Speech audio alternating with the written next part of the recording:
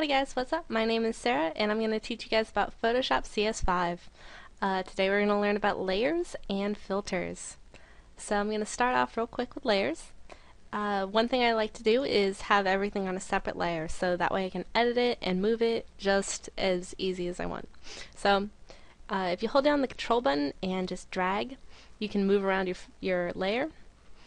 And it is independent of the background. So, and the checkerboard means that it's transparent. Doesn't mean that Photoshop thinks you want a checkerboard on everything. It just means it's transparent. So we turn the background back on. Also note the background is locked. It's locked into place, so you aren't able to move it around. You can take off the locks, but it's just not worth it. No one wants to deal with the background layer. So start with sketch on a new layer. Layer 2 is going to be my just like flat colors. So those are locked now just because I wanted to change around the way that I did it. So anyway, Control U will bring up your hue and saturation menu. So that allows you to change the color of your entire layer without selecting anything. So it's real fast or really easy to turn it into a lemon in case I wanted that instead of a lime. Like, oh man, I messed up. I wanted a lime or a lemon instead of a lime. What was I thinking? Well, with that button you can just change it back real fast. So the most important thing I'm going to teach you though is this multiply filter. Now, you'd see that and be like, oh, well, she knows a lot about color. No, that's a lie. I do not know anything about color. It actually looked like this when I originally did it. So, the original layer looks like this. It's just a tonal shading layer. And the magic of multiply lets you have your white turn into transparent and your black turn into opaque. And any of the colors that are in between that range will give you a translucent effect. So you can see when I put it back on the green that it'll turn into shading again. And this is a way to combat the eternal problem of having a bad kind of shadow cast. So you're always told not to shade with black because it looks dull, it looks unrealistic, and just bad. I've just been always told that, so I try to use multiply to kind of counter that. If I wanted to put it in a warmer kind of shaded room, I could change it to yellow, change the original multiply filter to yellow, and it looks like I had originally colored it that way. So you can maintain your strokes, so in case you made like a gorgeous stroke on that layer, you can keep it and just change the color of it. So that's a really, really nice thing you can do. It's so editable as long as you build it the right way. The opposite and equally important layer is screen, and that's going to give you this black being transparent and white being opaque. And so that's the original layer, and then turn it back to screen, it'll give you a highlight. And so that's pretty much the two important things I've come up with for needing to know about shading and highlighting your image based on layer calculations. And of course you can drag and drop these anywhere you want on the layer spectrum.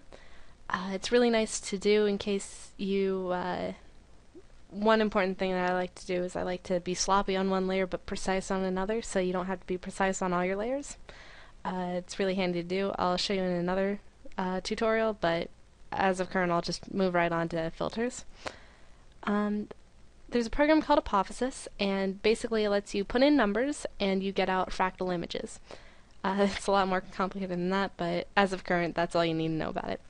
It's a freeware, so it's a little bit grainy when you output your I guess picture. So what I'm going to do is, oh, and also the contrast isn't exactly what I want. So Ctrl J is going to bring up a duplicate layer, and that's probably the most important thing I'm going to teach you today about photo manipulation, is to always duplicate your original. Like I said, you don't really want to mess with the background because you can't move it, so it's best to start on a new layer. Also, if you don't like how it turned out, you can always revert back to the original without closing out of the program.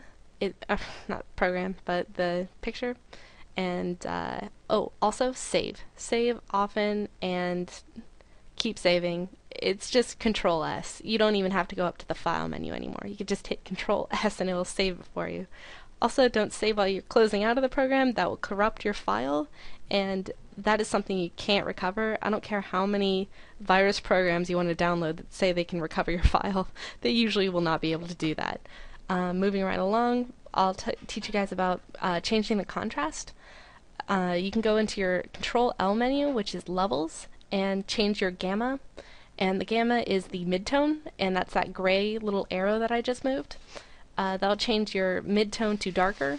Depending on which way you move it, you can change the less contrast or more contrast. It hasn't exactly fixed the grainy problem, but it has fixed the contrast problem. So what we're going to do for the graininess problem is put on a blur and put on a Gaussian blur. It'll let you preview it. If you have a slow computer, I suggest turning off the preview, so you only have to see the thumbnail. Because my computer is doing okay, I'll just leave it on so you can see it. This is going to be way too blurry. You're not going to be able to tell. It's not going to be defined at all. And this is going to be blurry enough because you can still see those pixels. So we're going to leave it at 2.2 because that seems to be working, and I don't want to test it. So we're going to leave it at 2.2. It's kind of blurry, but then again we go back to the idea of backing things off and then reverting back to the original, which is another important thing I've learned about photo manipulation. You can always make something exaggerated and then back it off. We're going to reuse that multiply filter again and then get a darkness we want while maintaining the blur that we'd like to have, and also keeping it at a low opacity so you can still see the definition. So that's just basic editing, I guess. Just a basic kind of edit. You can use that on pictures if you have a poor camera quality and you have a lot of pixels or have a lot of noise. That's probably the easiest way to get rid of noise, is to make a duplicate layer, blur it, and then overlay it with a lower opacity. This is essentially what I did with the rest of the picture. It's a little bit dark now that I look at it again, but at the time that's what I wanted. That's just an overlay filter put on it, and also another Gaussian blur. So again, the possibilities are endless with Photoshop, and it's so easy to edit, there's no excuse not to. This is a picture that has a sharpen filter on it. I'll go up and show you the sharpen filter. I won't use it again because it doesn't really need it. All of these pretty much are self-explanatory. Anything that has a ... next to it is going to bring you into an extra console, so just be aware of that. Pretty much I don't really use sharpen unless it's to get a grainy kind of texture, or you know, just to get like a sand kind of, I guess, thing. I mean, I really don't use it too much, so if you can think of a use for it, go for it. But as of current, I'm probably not going to talk too much about it. If you know that you need it, then try it out. It basically increases the definition between 2 pixels, so I really don't know what to tell you for that one. This is what an overlay filter looks like. That's what the normal, I guess, thing looks like. I'll turn this back up to 100% opacity so you can see it. Overlay is going to be a mix of your dodge, and I'm not going to be talking about dodge yet. That is a different monster to tame. And it's going to be a multiply, all combined into one. I don't exactly know how the algorithm works, I won't even pretend to, but I know the effect that it usually gives off. So back that off a little bit so it looks less, I guess, tacky. And so that looks a lot more contrasty and a lot richer colors in there. And the last thing I'm going to teach you before I go is a fun filter. I'm going to probably do this on every episode. A fun filter that really doesn't do a ton, but it's a whole lot of fun to use. So we're going to make a tonal image, and you can tell I spent a lot of time on this tonal image. It's probably my best work, so just for you guys. So I'm going to go over to here and go to pixelate and color halftone. Now this is going to give you like a comic book effect, and it's going to use the white and the black for a basis and use a different type of pixelated gradation for the middle. So if you wanted to just play around in Photoshop, make a fun picture. These I set them all to 0 because I don't necessarily want any transparent dots going in any weird directions. So just keep it as normal. This is the way to get the sharp kind of classic halftone that you probably want. So we got the halftone in there. Since the picture's at 66%, it's gonna look kind of weird. This is 100%. You can see the dots. You can see it fade to white. You can see it fade to black. It's just a fun filter to use if you're, got a picture of your friends. You want to spice it up. some halftone in it, it'll definitely fix it right up. So I'll try to do that every episode, have a fun filter at the end.